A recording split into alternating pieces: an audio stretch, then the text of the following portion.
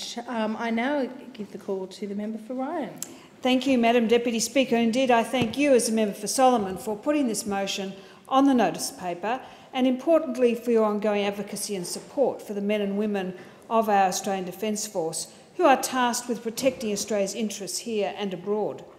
They perform a difficult and challenging role. In doing so, they uphold the traditions of courage, professionalism and mateship that have characterised the men and women of our Defence Forces for more than 100 years. However, in order to continue to provide effective defence of our nation, our ADF personnel need to be equipped and resourced to deal with contemporary threats. And, Madam Deputy Speaker, that threat is continually evolving. In this year, the centenary of the Anzac landing at Gallipoli, we reflect not only on the sacrifice of those men and women 100 years ago, but also on how different our Defence Forces look today. When the world changes, the ADF needs to change with it. Investment in new capabilities is needed. This requires foresight and planning, but importantly, it also requires appropriate resourcing by government. And it's on this particular point that the former government was found wanting.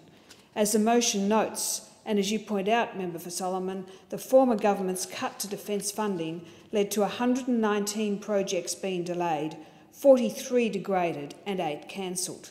In a time of evolving global threats, Labor cut $16 billion from defence, with defence spending as a percentage of GDP falling to its lowest level since 1938.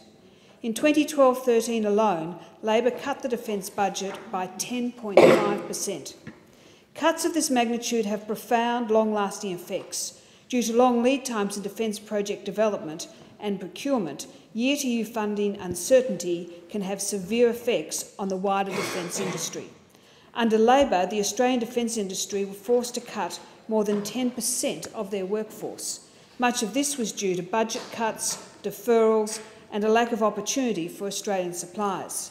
Madam Deputy Speaker, defence spending requires patience and a steady hand. Sadly, Labor delivered neither. The new Defence Minister has inherited some big challenges, and I have every confidence that she can rise to the challenge.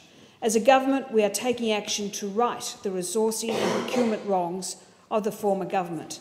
This year, we are investing $7.2 billion in defence equipment, double the amount Labor spent in 2012-13. Part of this spending will fund the acquisition of an additional two C-17 Globemaster transport aircraft, and I'm pleased to note that by the end of this year these aircraft will join 36 Squadron's existing fleet of 6 C-17 Globemasters based at RAF Amberley in Brisbane. Recently I had the chance to inspect the new base at RAF Amberley on committee business, and I was very impressed by the new facilities there. C-17 Globemasters are a versatile aircraft and have provided valuable support for our military operations in Afghanistan and Iraq, as well as humanitarian missions closer to home. In a boost to Army capability earlier this year, an open request for tender was released for Phase 2 of the defence project known as Land 400. This project will not just replace and upgrade Australia's fleet of armoured fighting vehicles, but will also introduce new levels of protection, firepower and mobility for our soldiers. Once procurement is complete, our military will have a fleet of vehicles that is more modern, better equipped and more flexible in responding to the challenges of modern conflicts. Earlier this month, we saw further investment in ADF capability with the announcement of a $1.3 billion agreement to procure Hawkeye-protected vehicles. Over 1,100 vehicles and 1,000 trailers will be purchased under the agreement. This decision will directly benefit the men and women at Gallipoli Barracks in my electorate of Ryan. The Hawkeye offer increased protection from the improvised explosive devices that are such a ubiquitous and devastating part of modern warfare. Despite their improved shielding, however, they are light enough to be transported by ADF helicopters. In a boost for Australian manufacturing, the vehicles will be built in Bendigo. Madam Deputy Speaker, in the words of the Prime Minister and the government, has no higher responsibility than the protection of the nation, and is a responsibility that we take very seriously. I pay tribute to the men and women of the Australian Defence Forces, and in particular to the more than 5,000 living and working in Ryan. They put their lives on the line to keep us safe. In response, we have an obligation to provide them with the resources to do the job. The investments this government is making will ensure they have the equipment and capabilities they need to do just that. I commend the motion to the House. Thank you very much.